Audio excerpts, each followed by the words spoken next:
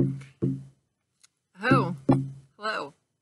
Well, It's Lightning Wolf. I'm Astaria. Thank you for joining us.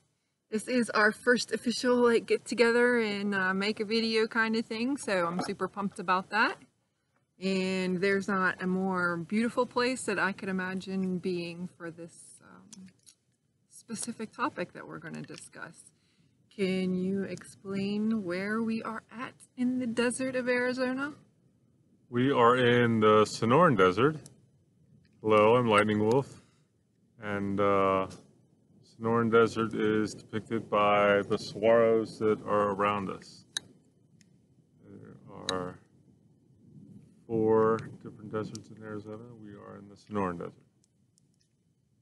This is a little mountaintop area where I like to go four-wheeling and hiking in the outskirts of Mammoth, Arizona, at an elevation of a little over 3,500 feet.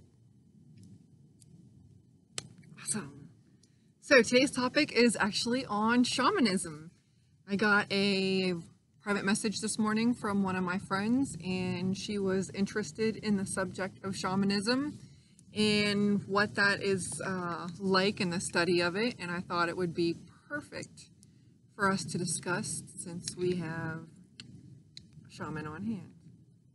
So I have a couple of questions that have been written down from the private message this morning, and then also from some of my friends that hit us up on Facebook with questions. So I thought we would do a couple of questions and answers and see where the conversation goes from there. So first off, Mr. Lightning Wolf, will you please tell us what is shamanism? Thank you, Astaria. Shamanism is a connection between our reality and the realities that coexist with us at any given time. Interdimensional connections used for both self-guidance and for healing of others. So I know some people want to know, or they feel called to the term of shamanism. A lot of people ask, what is it like, or what are some signs that will call out to them to let them know that shamanism is a path for them to study? That's my cue. So,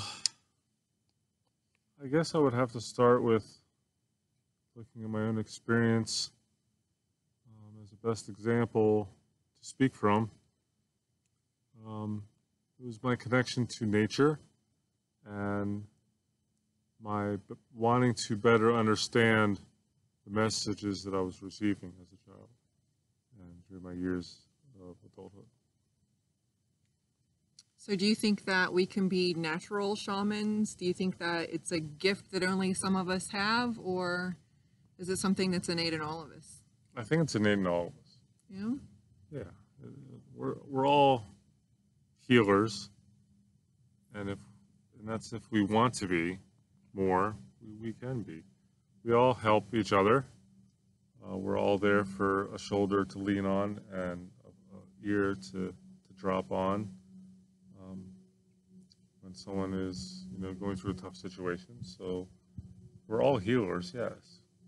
Shamanism is having the tools around you to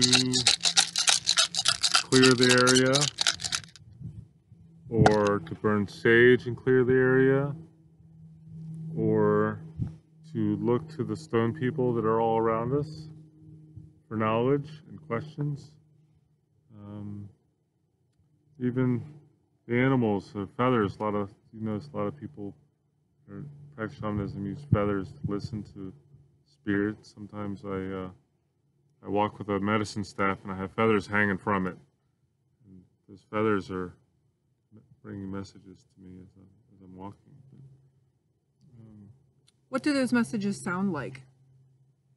Are they voices or gut instincts, or? I think a lot of it starts with intuition, with your innate knowledge within well, from past lives of what something means to me, or you, or yourself, so forth. What the plants have to say, and what the birds and the squirrels and the rocks, and the way things just fall into place. It's not a coincidence. No, no such thing as coincidence. Just part of the path. We found this spot because driving up the road, we spotted a roadrunner. And the roadrunner carries a message for us all about chasing down our destiny. Always moving forward and not looking back. So in shamanism, then, there's the plants and the animals, and everything has something to teach us in the natural world. Yes, everything works in unison. Excellent. So you were talking earlier about how all of us are healers, and that comes to one of the subjects that I study a lot, which is Reiki. So I'm curious on what your idea is the difference between what Reiki is and what shamanism is. Well, Reiki is using a greater source to send healing energy, where shamanism is using my own innate powers to do healing work. Why would one decide to use their own energy rather than creator's energy? Because as individuals that we all have our own gifts to offer the world. Okay. Does that mean that some people should be careful about what shamans they choose? Because if somebody has negative or chaotic thoughts that they carry in their energy, that could transfer to the person that they're working with? Well, yes, we're all going through trials of life. Just because we're quote-unquote enlightened beings does not mean that we do not have hardships in our lives. So choosing a shaman to work with is something that you'd want to consider, but you can do it on your own. We are all healers. We all can have the ability to connect with spirit and to put ourselves through suffering of understanding. I believe that's one of our questions, isn't it? Yes. Do shamans make sacrifices? Our sacrifices are from within, from ourselves. We sacrifice ourselves to put ourselves through trials and so forth to become stronger shamans. So would a shaman make animal sacrifices? No. They wouldn't take the life of another being? No. Anything we sacrifice comes from ourselves. We pay homage to those plant and animal beings that help guide us, but to sacrifice them, no. We live in unison. Speaking of unison, how do you think that Reiki and shamanism, how do you think we could benefit by using them together? Benefit by using them together. Do you think if you tapped into the unlimited source of creator to do the work that you do in shamanism, that it would potentially have a different outcome or would provide you with energy for longer? Well, speaking of using energies from source, when I'm going to do some healing work, I carry this medicine bag around my neck, and I call it a source to gather the appropriate crystals to do the healing work that I need to do. Mm-hmm. So, in essence, yes, I am using source, but I'm using my own abilities as a medium to project that source outward. I heard somebody say one time that in shamanism, there's a belief that whenever you take illness away from one part of the body, that illness has to transfer somewhere else. So like one time, this little girl had an eye that was crooked, and her eye went straight after the healing, but the part of her pinky actually became twisted as well. So we did Reiki on that little girl, and her finger finally went straight. So where would the illness go in regular shamanic practice whenever it's being taken from your client? Where it needs to go. Does a shaman particularly direct that energy on where No. to go? No. We can direct it back into the earth, but typically we trust in the source around us, the Great Spirit, the Great Mystery, to send it where it needs to go. Unfortunately, a part of healing is that when we heal someone, that someone else is going to suffer from that. So, as a shaman, especially as a practicing shaman, we take that suffering upon ourselves to relieve those that we're practicing healing for, as it means, as a catalyst to not have it go out to just anybody else. Well, what safeguards do you have to go through then to make sure that you don't get sick? Fasting, cleansing of the body, cleansing of the spirit, staying hydrated with water. Water is the blood of the earth. I had somebody ask, why do people call me a shaman? And where do I get trained so that they could potentially be right? Training is something that doesn't happen overnight, nor does it happen like a yoga facilitation that's 200 or 300 hours. It takes time. It takes years upon years. That's a woodpecker. I've got a woodpecker brother or sister speaking to us. So, as I was saying, it takes time. Start off slow. Start working your energies with yourself by learning how to love yourself. And the plant beings and the animal beings, they will call to you and guide you as need be. Trust your intuition. Your intuition is the most important part of it. Yeah, because it's not exactly easy to find a shaman to study underneath. No, it's really not. Especially one that would take you on as, say, a crutch. Apprenticeships? Do they do apprenticeships? No, I don't. I do hear of people doing apprenticeships, but it's not a common practice. It's something usually that they would keep within their own tribe. It's something that I can teach you how I learn things, but that doesn't mean that's the best way for you. I believe the best way to practice in learning shamanism for oneself is to take the hard path and go about some ceremonies that, that take you out of your normal reality. I spent a good 2.5 years alone, and when I mean alone, I mean I was within society, but at the same time, I shielded myself from interaction. I did very in-depth fastings and very in-depth, not starving myself, but no, fasting is just starving yourself. Just very innate initiative intentions of connecting with the spirit world. One of the best ways to connect with the spirit world is fast for days on end. I start with 1 day. I work that to 2 days. I work that to 3 days. I work that to 5 days. The longest, and I don't recommend it for just anybody, I fasted for almost 10 days. Is that no water too? That is water, yes. Water is the source.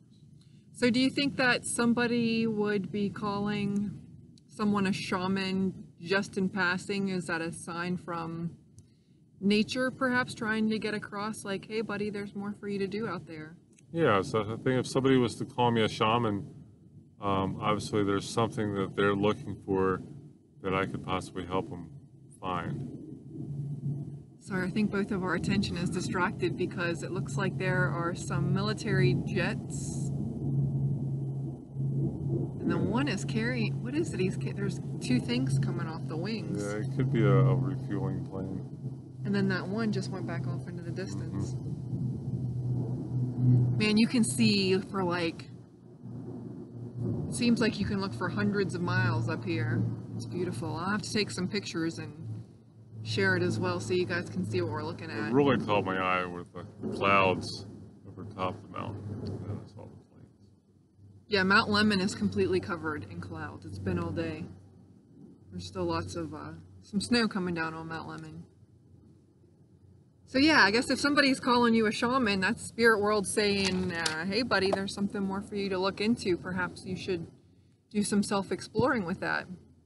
Perhaps you're at a bookstore and you're looking for a book, and off subject, another book calls to you. That's a message from spirit. Or you are watching a movie and you get really emotional. That could be teaching you something about yourself, about something that you need to work with or work on. You could be taking a walk into nature and this particular bird keeps following you around. That is spirit connecting to you. That is a part of spirit saying, hey, look into me. Learn about me. Learn to animate me. Animate.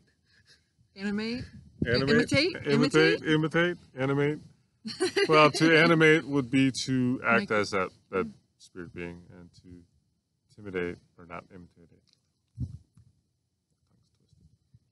To be like? To be like. Yeah. So we were talking about the tools earlier. And I brought some tools with us. Yeah, you did. What are some common tools that shamans would use? Well, a rattle is a really good tool. What would that do? You rattle around and clear the space before we go into our meditation.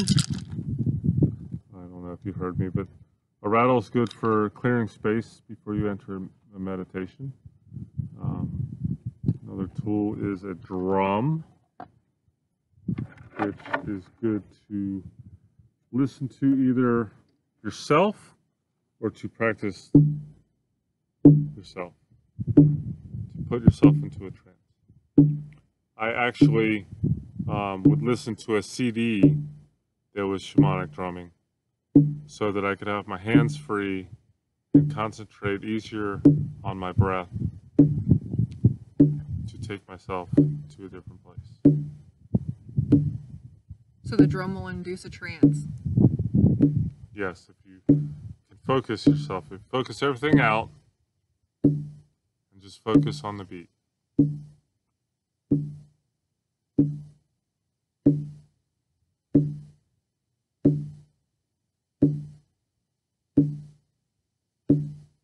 It's easier if you're just beginning to just listen to a CD or record yourself for at least 20 minutes and then listen to it.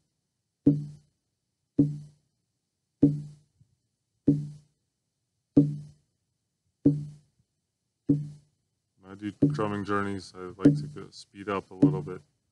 Make it loud.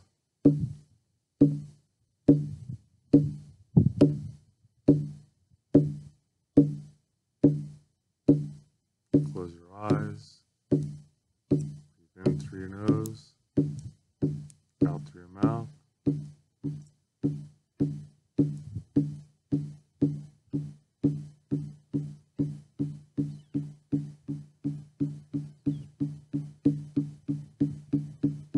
When you're drumming, you're listening to your own heartbeat.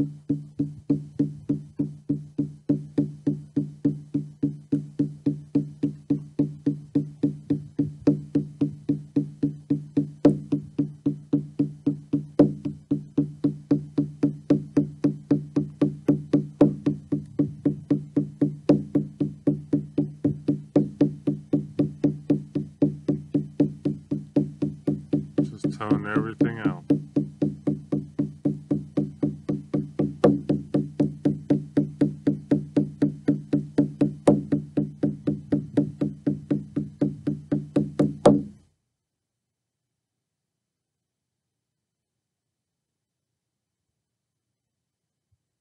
spirits telling me they like that. They want me to continue. But we have more work to do. I could see red when my eyes were closed. Nice. New beginnings. Woohoo! Yes, new beginnings. Perfect. I've been in Arizona for 2 weeks. That's new beginnings. So with your tools also, like, are there specific tools that you can use to get in contact with specific spirit beings, like your ancestors or the animals? Well, the animals I would connect with, like one of my totems is the turkey, so I would carry around turkey feathers. I know, like, Wolf Astaria's totem animals is the deer, so I would recommend holding some antler in your hands. Or if you have the hawk, you can tie some feathers in your hair, or I'd even tie feathers in my hair. I don't have long hair anymore. But yeah, there's lots of tools that you can use. If you want to connect with a heron, let's say you hang around where herons would be, around the water. Water and earth is their medicine. I would even practice walking around like a heron, slowly, 1 foot at a time. Slowly. Animate that creature, and that creature's spirit will draw into you. And when you're looking, look at one spot. Pay close attention to one spot as you're walking towards it, and walk like it. Walk like a dinosaur. Birds are dinosaurs, right? You want to get to know your cat better or your dog better. Act like a cat, act like a dog. They might look at you a little funny, but that's okay. The world around you might look at you a little funny, but that's okay. If you care about what other people are looking at you like, you're going to lose focus and you're not going to make the connection. That's a good point. So let's say back in my lineage, I have a woman that is a Blackfoot tribe. She's from the Blackfoot tribe. Is there something I could do to get in contact with her or try to bring her closer into my life and to work with her as a guide or as like a spirit being, somebody that's around me and helps me? Well, how do you call angels to work for you? I just call on them. Say, hey, Michael, come here. Well, you could do the same thing with her. It's that easy. It is that easy. Really. Because everybody tries to make it seem like it's hard, that you have to do these really crazy things to be able to get favor from the spirit world. You just have to open yourself up. You have to allow yourself to be open to receive. If you're not open to receive, then you're just spitting against the wind. Nice. So with these different tools that you've shown us, do all shamans practice the same way? Are they all going to use the same tools? Are they all going to use the same ceremonies? Are their ceremonies going to be the same? Some might cross, but for the most part, a shaman is on his own path. And so he's going to do what he knows works, and he's going to learn about what doesn't work and why. And so I look to other shamans for guidance just as much as they're looking for me for guidance. I'm no more a master than I am a student. That's excellent, because that's what I talk about in my Reiki classes is whatever you feel like is going to work is what's going to make it work. So if you go into a ritual or a ceremony and you're like, oh, I don't know that this is going to work out, it probably isn't. And there's some animals that you can use to connect with, like the earth. So a representation of the earth is the turtle. So I will use a turtle, and I will hold the turtle. I'll bring it with me. I'll even talk to it. Let that child within. Hey, how's it going? Yeah, I want to do this kind of healing work. Will you help me with that? Will you guide me to do that, to the tools I need to facilitate such work? And I guess this is why Chief Joseph of the Nez Perce would say that we are all our wisest when we are like little children, because that requires us to be like little children. Yes. Very nice. Yeah, thank you. All right, and then the last one I actually have is, are there any books, authors, or YouTube channels that you would recommend for people who haven't found somebody to study under? So a really good author I would recommend would be the late Kenneth Meadows. He's no longer with us. He's in the spirit world. He's from England, but he's looked at many facets of many different healing aspects of different areas, whether it be Buddhism or even Hinduism or Taoism. He looks at a lot of it. So you got to understand that being a shaman doesn't make you a Native American. All walks of life have shamans. Um, some people are labeled pagans, but they're also shamans. They're doing healing work. May not be directly with other people, but they are still doing healing work. Shamanism is like what I used to have a button back in my 20s. It said God was too big to fit in one religion. Yes. Well, shamans are found in all walks of life. I read Michael Harner's book, The Way of the Shaman, and I thought that was pretty interesting. It kind of scared me on the idea of doing ayahuasca, because he had some crazy trips. Well, But, I had asked my mother even one time about doing ayahuasca, and she suggested, Andres, you should really go back to Ecuador where they actually practice it and where the plant's from. And so I left it up to Spirit, and a few years ago, a friend that I'd made here in Arizona, Brittany, something had called to her to ask me if I wanted to join her to do an ayahuasca ceremony. I said, you know what? I think you're right. Because I had other little signs calling to me to say, hey, there's this over here. Let's try this now. It's time. so that's really important, is trusting your gut and your intuition and following the signs that you're given. Indeed. Indeed. It's so pretty. We'll have to do a little panoramic view of what we're looking at here, because I can see clear 100 miles that way. Mountain ranges in the distance. Mount Lemon's probably maybe, as the crow flies, maybe 30 miles. Yeah. It's a long ways out. So is there anything else you would like to share? Trust your every footstep. And when you make that footstep, walk with your heart. By walking with your heart, you're smiling upon every living being. You're smiling upon yourself, and you're showing a confidence to Spirit that you're ready. And when Spirit sees that you're ready, Spirit will give you the knowledge. He won't flood you with it. Or she, Spirit, there's no gender in Spirit. Spirit won't flood you with it. Spirit will guide you. Okay, there's this. There's this. And it's up to you to take the initiation to use it wisely. What's that saying? When the student is ready, the teacher appears? That is correct. Yes. Yes. Sometimes it's just nice to sit out in nature and not do anything. And just trust what is around you. Like people that go out on a vision quest, per se. Okay, they go out on the vision quest, they acknowledge the 4 directions, and they stay in that spot for 2 to 4 days. They don't leave that spot. Usually there's someone that's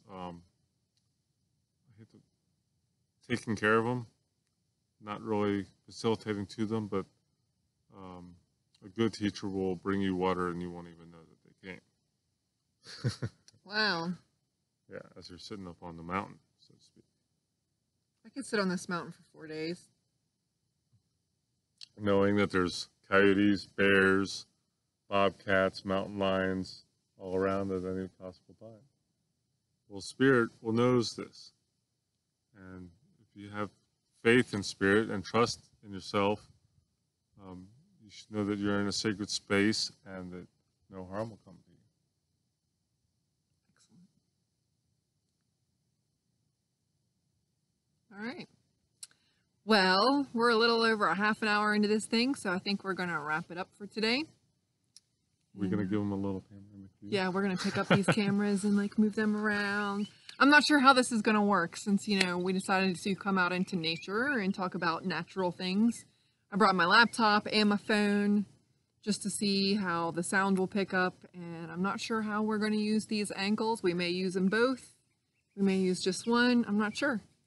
So, yeah, we're going to pick up these things and try to give you a nice, pretty view of what we're looking at. The rain clouds and the blue skies. And... yeah, the thunder could come in any minute. I would love that, actually. Hey, be careful what you ask for from spirit, because it'll deliver. That's true. Especially if you need to be a part of it. I used to talk to the thunder beings, and the storms would get stronger and stronger and build. And let's talk to the thunder beings. The Wakinian are my friends. All right, let's see if we can get you guys a good view. I'm gonna pick up my phone. This is behind. While you do that, I'll end us with some drumming. So, that's my lemon.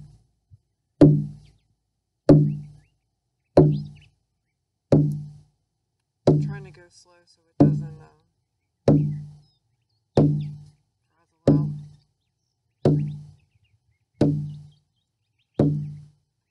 See saguaro?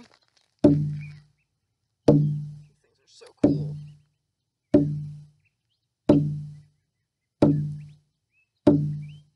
Hey, hey, hey, hey, hey, hey, hey.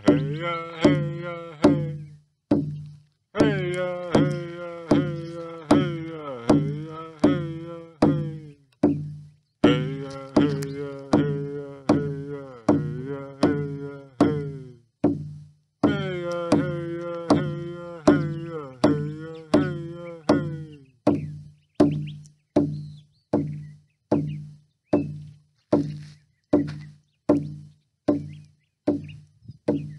can you hear that bird?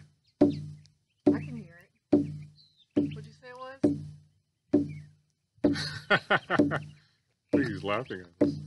I don't blame him. I'd laugh at us too. Look at these silly humans. All right. Until next time, be blessed. Blessing us with our song. All right.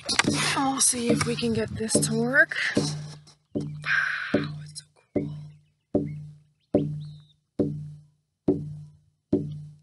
You're a raven. I was gonna say I just heard it.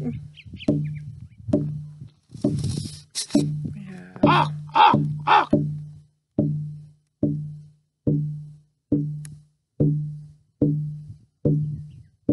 Definitely don't be afraid to talk to the birds in their language.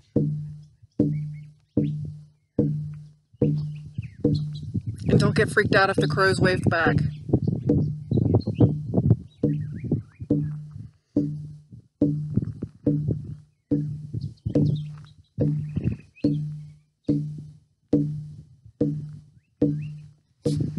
That's the four-wheel drive. We would have never got up here if it wasn't for that.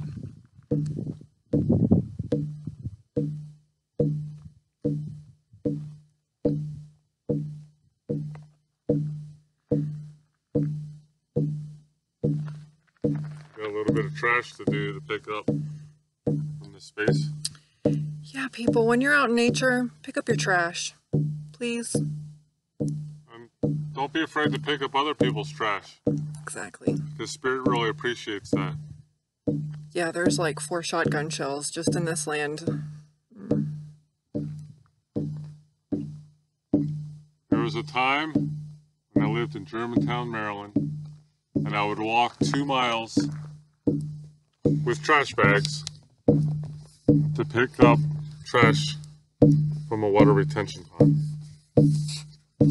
And after doing that a few times and walking around, I started getting gifts from Spirit, showing their thanks to me. Sort of like the crows do. Yeah. Well, I received a heron feather. It was probably about the size of this tom-tom. Cool. And that feather, in my work, would zap me with electricity to get me up and working. Wow.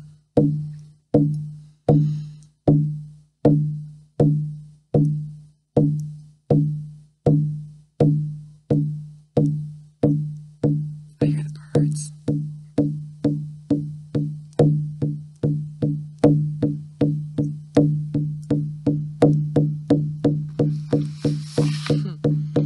One of the most important things I can tell you about starting your shamanic practices: stay away from drugs and alcohol. Very true. There's a reason why they call alcohol spirits.